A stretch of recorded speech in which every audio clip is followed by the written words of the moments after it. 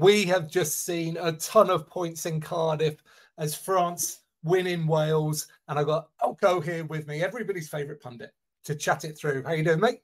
Hey, TT. Yeah, really good. What a game. They finished off what has been a brilliant Six Nations weekend in style. It has been a brilliant Six Nations weekend. And there was a ton of drama in this. There was lots of faults as well, particularly defensively, I'd say, from France in the first half and maybe Wales in the second. But it was really enthralling game. I loved it. Oh, it was brilliant. It was two very different teams of different sizes and capability and experience levels, and it was tight for a long time. And yeah, loads of errors and but some great stuff in there as well. And I think we can safely say Ramos is an attacking fly half.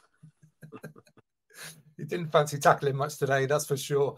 But Wales had plenty of success. They were doing what we sort of thought they should do, which is keep the pace of the game fast, keep the ball moving, keep the ball on the pitch. And when they moved the ball sort of anywhere away from the forwards, really, particularly in the first half, they were getting a ton of success. And the flip was also true. When France kept hold of the ball and kept driving tight and used their power game, they were also getting a ton of success. So it was one of these magical games where one team scored, then the other team scored, then it flipped back again. I think the first 6 tries were all back and forth. Yeah. So it was, you never really knew which way it was going to go, certainly for the first 50 minutes. Yeah, I mean, for a neutral, it was fantastic to watch. I think for a defence coach for either of those teams must have been absolutely fuming. But yeah, it was end-to-end stuff, both sides, and it kind of. We'll get to it. There was a certain point in the second half where I think either a message came on to France or they finally copped on that actually there was one way to go, and it was Route 1. But fair play to Wales. I thought in terms of effort was off the charts, and in the back line we were worried about the fact that they were missing such two hugely experienced guys in the centres. Actually, the two lads did really well, even with an early injury, and sort of did well against a very formidable centre partnership with the new kid coming in for France. But I thought in the back line, at least parity, for Wales, maybe even shaded a little bit. I thought Dyer was unbelievable in the first half, well, I mean, there was some mistakes that led to some people not being where they should have been, but finished off some opportunities. Yeah, and that Welsh effort I thought was epitomised by skipper Daft Jenkins. I thought some of his tackling, particularly in the first half, really stood out a country mile. I thought he was really physical and just the effort level through the roof from the guy. He was absolutely outstanding, and it takes a lot. It's easy for us kind of watching and sort of, we were laughing about how big the 2 second rows were, but I mean they're colossal, huge units, and you could see from the first scrum that wow, it could have been a very long day, but actually technically I think Wales were quite clever and did well to kind of to hold that as much as they did, despite being under tremendous pressure. But yeah, he was the captain was outstanding, and just quickly watching the post match, and he said exactly what I was thinking and what we spoke about in our pre-game preview pod was around keep the ball in play, the French will tire, but actually fair play to France, it didn't happen that way. Their energy levels stayed pretty good, probably because of what they went to and relied on, but I thought it was going to open up massively, but probably from the effort that the Welsh boys had to put in the first half, those levels just weren't where they thought they might be. Yeah, the scrum was a really interesting battle because France absolutely smashed the first one. Antonio got on the inside of Gareth Thomas, who got wide and then stood up. And as soon as he did that, Antonio dropped his bind and just piled on through, which is exactly what you should do. Thomas really improved after that and made sure he didn't get broken from his hooker again. And that really helped the Welsh scrum. I mean, they didn't gain parity, but they didn't get annihilated, which it looked like they might do after that first one.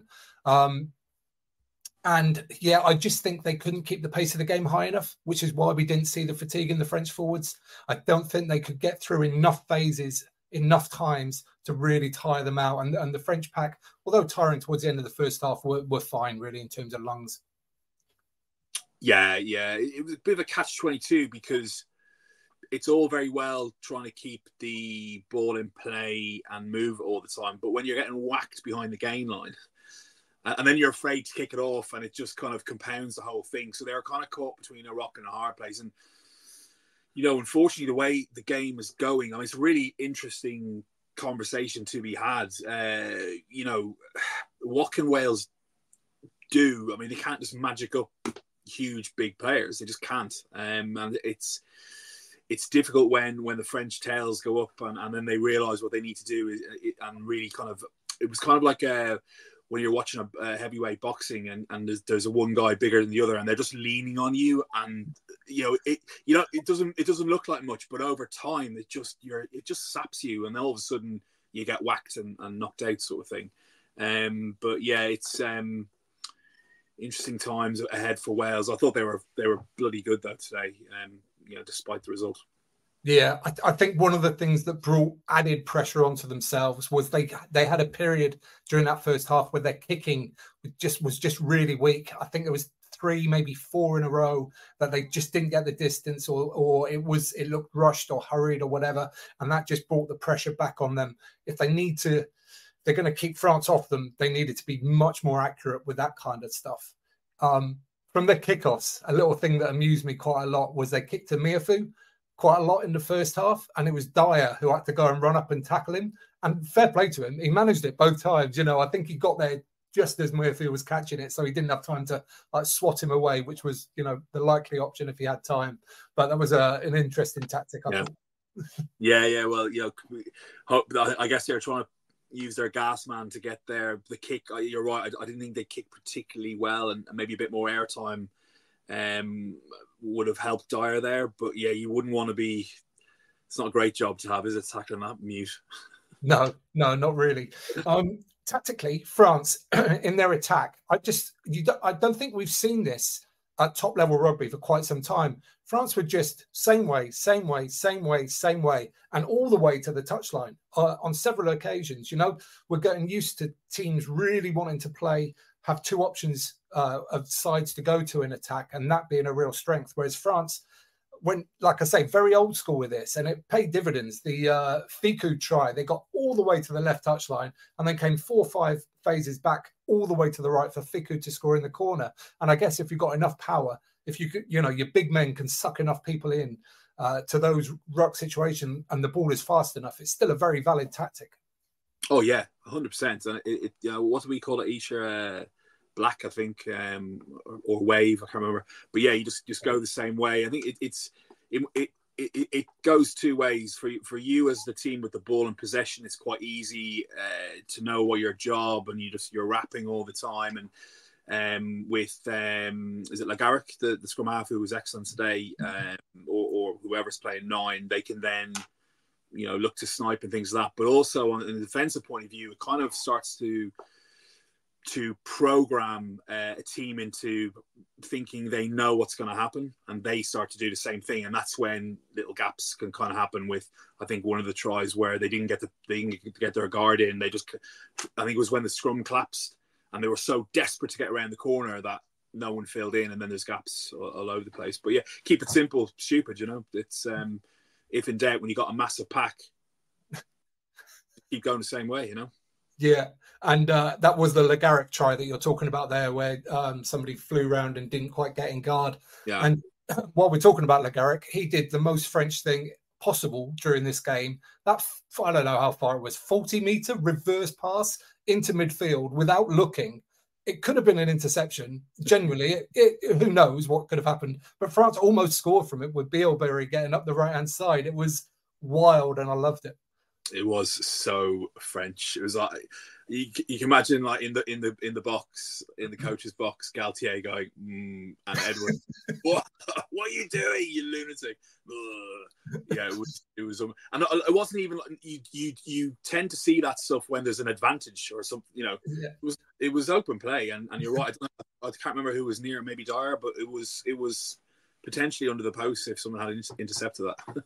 Yeah, and then to continue the wildness, Wales had a 5 metre line out, which they threw over the top, then went back inside, and they were on for a break until Wayne dropped it on the 22. Like complete brain fade, really, sadly, because, you know, I'm not sure they were going to go the length and score, but wow, they were definitely out and in the clear. But what bravery to try that from there. And it was the right call, you know, the space was there to do it. Yeah, it's brilliant coaching, isn't it? Because, I mean, clearly that's set play. They've probably spoken about it, and I guess again it comes down to the mentality. If that's the first game of the whole thing, you're not doing that. But if you're an experimental team and you got nothing to lose, sort of thing, you go for those things, and we see a lot of it in the Super Rugby franchise, whatever it's called now, where they tend to play a lot more open because, you know, there's no relegation or anything like that. So fair play to them. It was a great little move, and yeah, Wainwright just knocked it on, and he could have been. I don't think he would have scored mine, but I think they could have got very, very close. He might have got chased down, but I can't remember. Maybe Dyer was up behind him, but wonderful bravery there to do that. Yeah, it was. Dyer was with him, and that would have been the pass, and then it would have been the foot race. But sadly, we never got to see it. So, excuse me, France leading at half-time, 20 points to 17. But then this tete-a-tete nature of the game continued early in the second half when Joe Roberts dummied a 3-on-1, which made me initially go, oh, God, but he just about scrambled over. He had to score, didn't he? Oh. You could see the relief in his face, like, ooh. Greedy. Yeah, and fair play, like we said, like it looked, I thought he wasn't going to be able to run off that ankle injury.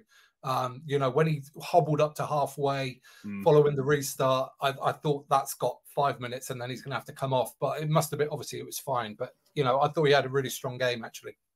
Yeah, both of them I thought were really, really good, to be fair. Yeah, I thought, you never like to see them wrapping the outside. It's the right thing to do because, you know, as soon as you take your boot off, then the swelling just goes. So you know, you got to do what you got to do. He did really well to probably popped a few Nurofen, no doubt. But yeah, he was really good. And we didn't mention Rafael was again absolutely superb. What a player he is. But got a knock early doors, didn't he, on his knee, and he was struggling a little bit. I think they were probably right to take him off. I think that was around the same time. Yeah, and also around about that sort of time, this came up on the TV. 55 minutes, there'd only been 5 penalties in the game at that point, which I think really helped in terms of the flow and just in terms of it being a spectacle. So the name of the referees escaped me. Luke Pearce. So Luke Pearce. Big thumbs up to him. I thought he managed the game really well and kept it flowing wherever he could. He was brilliant, yeah. And my wife was there kind of watching a bit and was kind of went, oh, is it unusual to have a French referee reffing? I was like, no, he's English. Fantastic that he's able to do that. I think quite rightly so. Although I think Jiffy was saying, I haven't heard him speak any Welsh, which I thought was quite funny. But he was superb, kept it going, tried to let us flow. He doesn't talk as much as he used to, which I quite like at the breakdown. I know you don't like that when they're coaching too much, and I think he did that quite well. Yeah, and so then this was really the key point in the game. I think this is where things changed because France then basically emptied their bench and brought on all those other really enormous humans. And you mentioned about a message coming on to the team. Wouldn't be surprised if those huge Frenchmen that came on brought that message, because then it was just pound, absolute dominance from those guys, carrying so hard and with, I would say, a greater level of aggression and sort of passion than they probably had earlier in the game as well. Yeah, it was huge. I think France had all those scrums and penalties, and they kept taking a scrum, and they just didn't get any points. And then Wales got the free kick or the penalty off the scrum, and then Wales clear. And then after that, they went back, and those changes came on. And I think at that point, it was like, no, take your points if they're on, and we're just going to go route one and go right at the centre of Wales. And you're right, when the guys came on, it was just a different, whatever flicked in. I just think that bit where they didn't get any joy, they decided, no, actually, we just need to take our points when they're on. And actually, we need to power over and score tries. because the guy who got this try that they had to go to TMO. Well, first of all, Aldrich that was a great TMO call. He knocked it on, didn't he? And then the prop that came on the top. Colomb. Yeah, what another absolute beast. And you just can't, like, you literally physically, like, you just couldn't stop him. It's just, he had momentum. Obviously, the guys are back, and you just, I think Barkley said on comms, we don't want to talk about physics, but it is the way it is. If they're that much heavier than you, then you're in trouble. Yeah, and actually, somebody that probably started this surge was Damien Penaud, who came in. I think it might have been from a scrum or a line out, and he skittled through the Welsh midfield. And I'm used to seeing him sort of have his power on the outside. I've not seen him used too much like that, running into people in midfield. But that set the tone, I think, for the forwards to then power on, which led to the Colomb try. It's now 24-30. And it's still game on. It's still 15 minutes to go at this point. And then I think the key moment really happened then. And it's not to blame the individual, but, that these things happen in games. Wales won a turnover. Winnett had an opportunity to run through a gap against Roman Tauffanua. And I don't know whether he didn't see it or there was a lot of shouts coming from outside because there are a lot of players outside. But he threw the big pass where I'm certain he could have taken Tauffanua on and beaten him on the outside. The next ruck, Tauffanua charges down 24-37. And at that point, I've literally written down game over. Yeah, it was double bubble. I mean, yeah, you're right. He might not have seen it, but he should have seen it. For the future, and we said this quite a few times about this developing Wales team. I've every faith they're going to be really, really good bunch of kids as they come through, and I think that'll be a great learning for him in a video session to say, "Hang on, look at this." You saw how much he was blowing, and then when he scored the try after sprinting 10 meters, he was absolutely blowing. He needed oxygen almost. So if he had just looked up, and I think it was it a 6-on-3 or 6-on-4, something like that. Yeah. But even if it was that, like he should have. Well, the one thing he shouldn't have done was the big loop pass to then miss out all the players, because then your overlap is gone. But he should have just taken him on. He would have got him on the outside arc. And he was gone. I mean, he was very good today. Again, I like him. He's really good. But look, he'll learn from that, and that's just a confidence thing. That's just he's still new on the block, and when he gets that confidence to go, that's when the Welsh boys are really dangerous, because they just back their skills, and that will come, and he'll take those chances the next time round.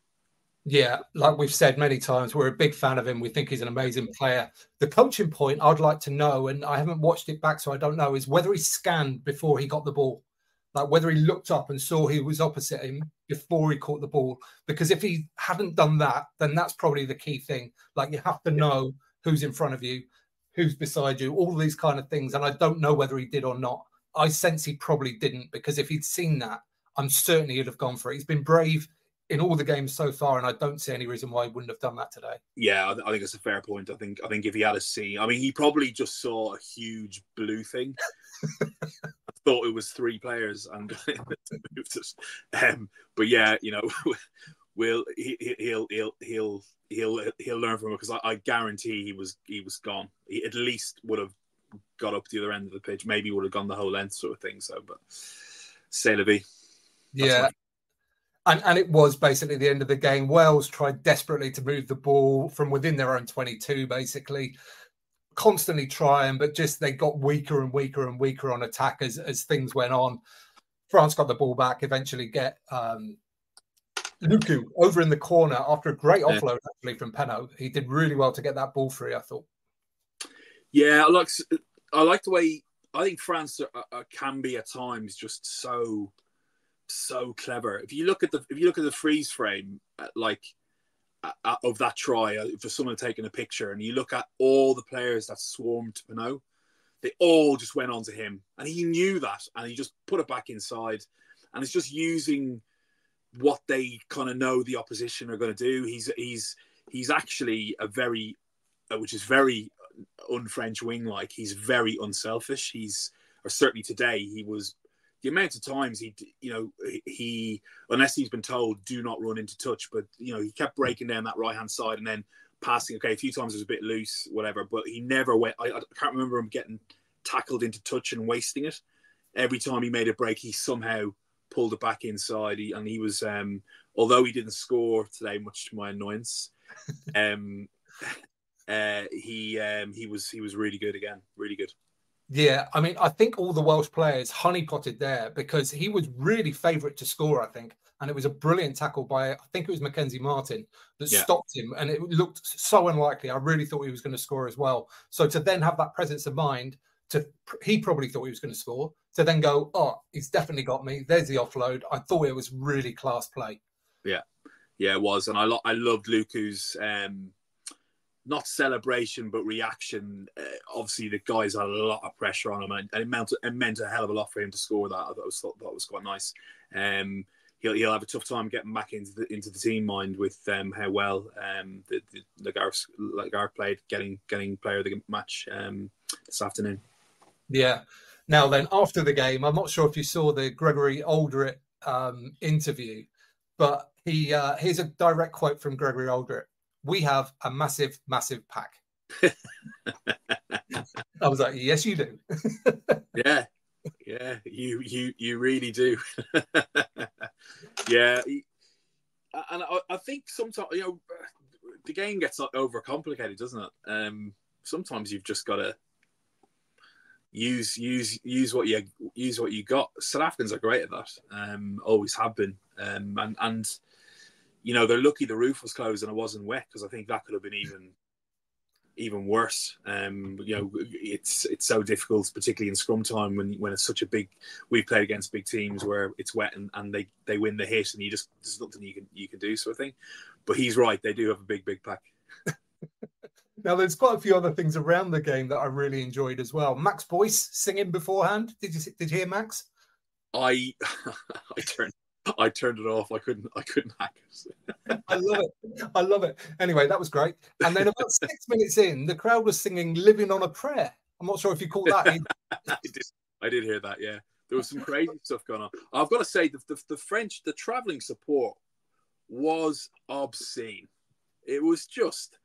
I would have loved to win that one, because they always do that second half Marseillaise, don't they? And it was just so loud. But I can imagine a lot of Welsh people. I mean, if it was me, I'd be humming along. I don't know the words, but I'd be kind of. It got louder and louder and louder. They were tremendous. Yeah, I mean, actually, there was a little phase. I think there was a break in play, and the French crowd were going wild, and they looked like the Argentina fans, doing the bouncing up and down and singing. Yeah. And I was just like, that's, I don't know whether. I haven't seen French fans do that before, so I'm not sure if they were inspired by the Argentina World Cup. It is a song that they've done before. I'm sure at World Cup. I think they might be copying, because you've been not seen the RGs live and stuff.